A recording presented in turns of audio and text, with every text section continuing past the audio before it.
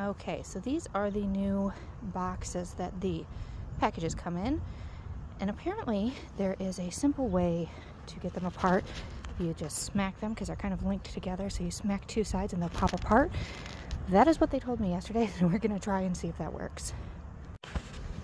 Well, it worked, and now we're going to take the first one and put it in the first hive box.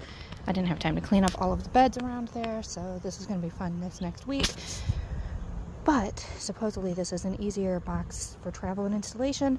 You should tell that to the couple dozen bees that are still in my office that shouldn't have been able to get out of this. So I'm not quite sure how much I like this system after all.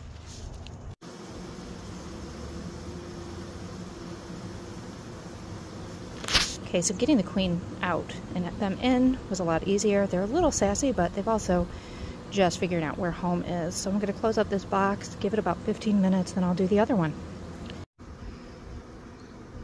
And just like that, we have 2 hives this year, fully loaded and finding their way. Should be interesting to see them get a little acclimated, but the 2 bee buses are over there, and I'll give you an update in a few days. Right now, they're not very happy that I'm standing here, so I'm going to go inside and hopefully get the rest of them out of my office.